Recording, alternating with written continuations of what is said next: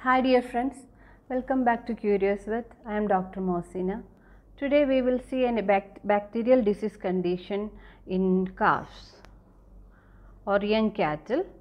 This calf diphtheria or necrotic laryngitis or laryngeal necrobacillosis or Barker calves. These are all the names of the same disease. So the causative organism is Fusobacterium necrophorum, a gram-negative, non-spore-forming anaerobe, and this bacteria is a normal inhabitant of the alimentary, respiratory and genital tract of animals.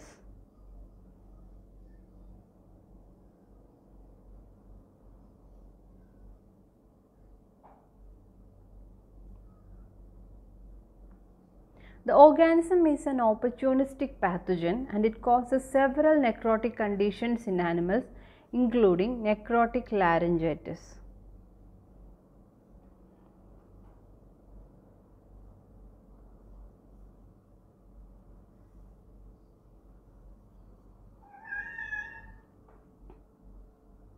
Necrotic laryngitis is an acute or chronic Fusobacterium necrophorum infection of the laryngeal mucosa and cartilage of young cattle, and this disease is characterized by fever, cough, inspiratory dyspnea or stridor. Stridor means a noisy or high pitched sound with breathing.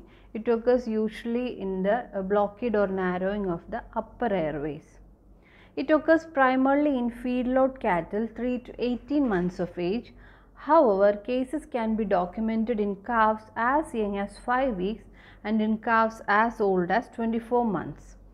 Cases are seen worldwide and year round but appear to be more prevalent in fall and winter.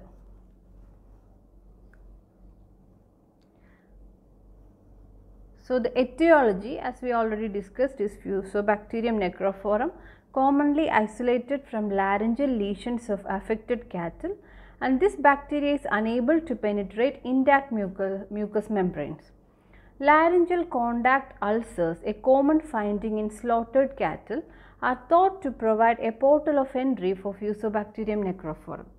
So the predisposing factors for this entry is unhygienic environmental conditions, dirty shared milk feeding vessels, dry rough grazing of forage, erupting teeth, and animals suffering from other concurrent disease, especially coughing, which can lead to ulceration of larynx, or other deficiencies may be more susceptible. Now let us see the transmission, epidemiology and pathogenesis. Necrotic laryngitis is most common where cattle are closely confined under unsanitary conditions or in feedlots.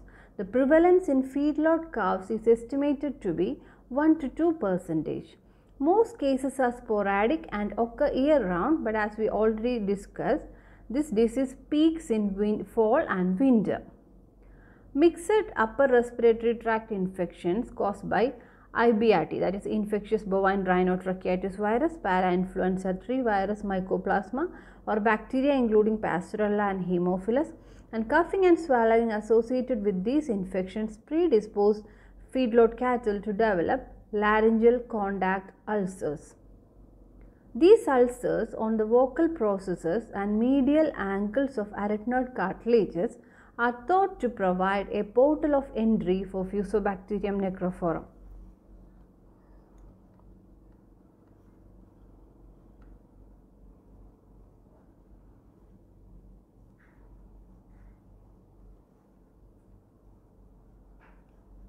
So after the entry, this bacteria causes inflammation, necrosis and edema in the laryngeal mucosa, resulting in variable narrowing of the rima glottidis and inspiratory dyspnea and stridor.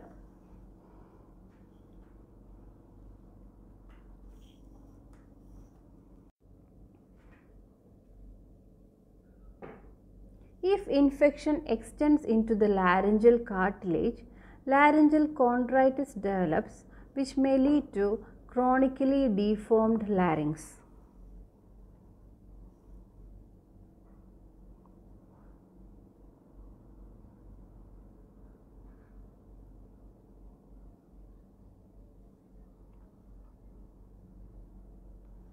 Pharyngeal invasion by the organism causes discomfort characterized by painful swallowing motions, and systemic signs of illness have been attributed to the exotoxin produced by Fusobacterium necrophorum.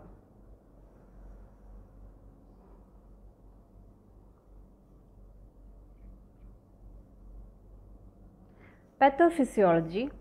Infection by Fusobacterium necrophorum often follows injury to the mucosa, as we already told. And calf diphtheria is typically seen as ulcerative necrosis of the cheek, which appears as an external swelling on the side of the mandible or a lesion on the tongue. It causes necrosis of the mucous membrane of larynx, especially the lateral arytenoid cartilage and adjacent structures. Edema and inflammation of larynx occurs, and visually the lesions appear as erosions progressing to ulcers and abscesses. In severe cases, cattle can die from aspiration pneumonia. So that is the pathophysiology.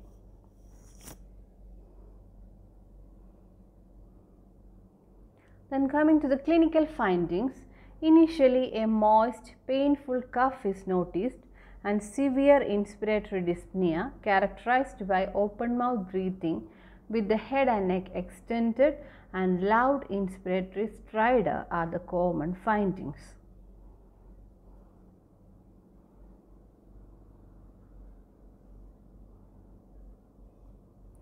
Thialism, that is excessive salivation, frequent painful swallowing motions, bilateral purulent nasal discharge, fetid odor to the breath may also be present. Now let us see some pictures of the clinical findings.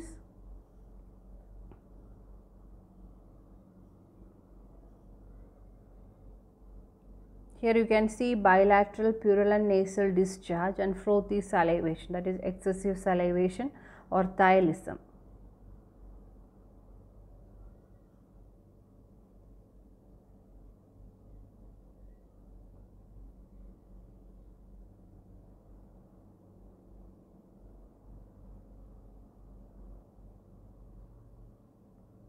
These are the oral lesions caused in calf diphtheria.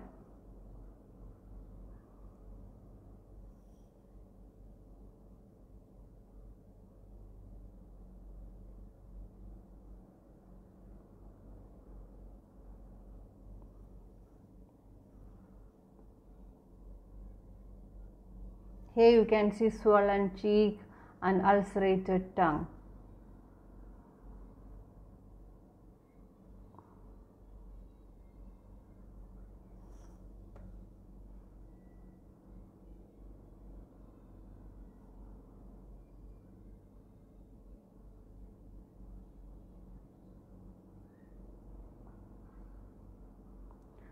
Systemic signs may include fever of 106 degree Fahrenheit or 41.1 degree Celsius, anorexia, depression and hyperemia of the mucous membranes.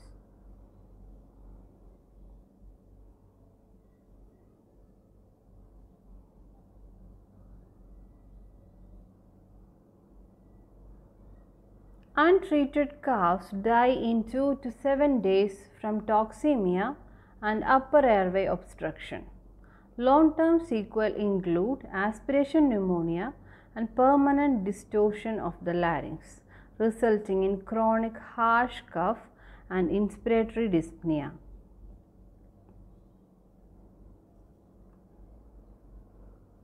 Now let us see the lesions.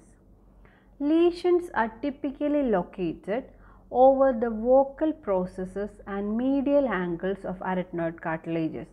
Acute lesions are characterized by edema and hyperemia surrounding a necrotic ulcer in the laryngeal mucosa. Lesions may spread along the vocal cords and processes to involve the cricoarytenoides dorsalis muscle. In chronic cases, the lesions consist of necrotic cartilage associated with a draining tract surrounded by granulation tissue.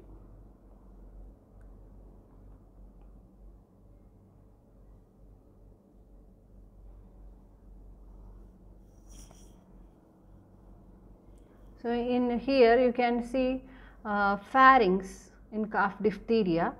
There is diphtheritic membrane of fibronecrotic exudate on the pharynx. This you can see in the upper image. In the image at the bottom you can see tongue lesions. There is diphtheritic membrane of fibronecrotic exudate on the tongue in calf diphtheria. Here in tongue and lungs you can see fibronecrotic exudate on the tongue and necrotic pneumonia of the lung. Also in the bottom image you can see necrotic areas on the liver surfaces.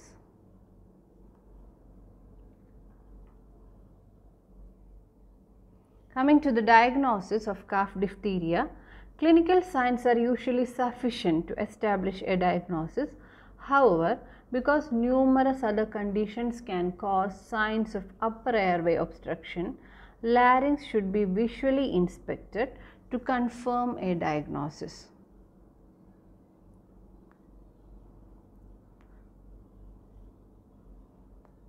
So what are the means of visual inspection of larynx? By an orally inserted speculum, laryngoscopy, endoscopy or radiography. But care must be exercised to avoid further respiratory embarrassment during the visual inspection of larynx.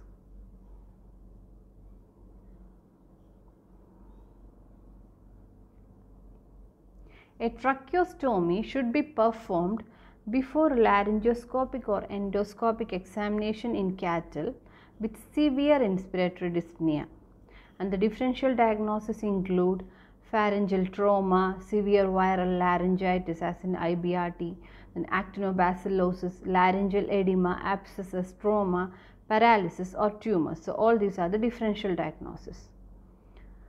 Now let's see the important part, that is treatment and control. Different antimicrobials of choices are oxytetracycline 11 mg per kilogram IV or subcut BID, long acting tetracyclines 20 mg per kilogram subcut every 72 hours, or procaine penicillin 22,000 international unit per kilogram IM BID. And non-steroidal anti-inflammatory drugs can be given like aspirin, flunixin or ketoprofen. The doses and the routes are given here, and these are used to decrease the fever, laryngeal inflammation and edema.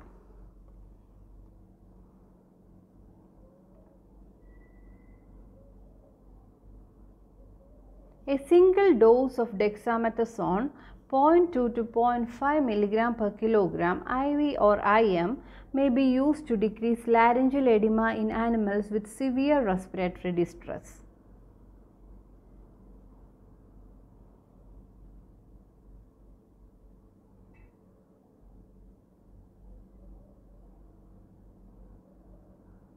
A tracheostomy is indicated in cattle with severe inspiratory dyspnea. Good nursing care should be provided, and intravenous fluids may be required in dehydrated animals.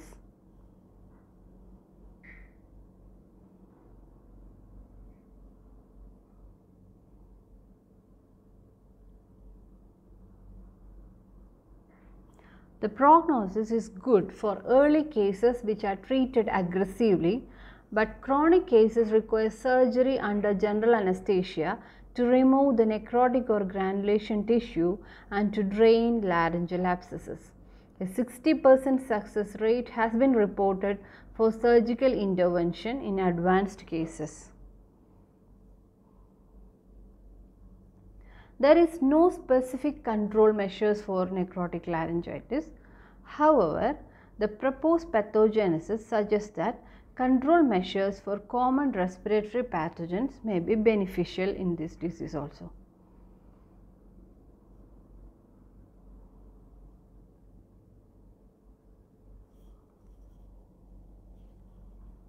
So that's all about necrotic laryngitis or calf diphtheria or Barker calves.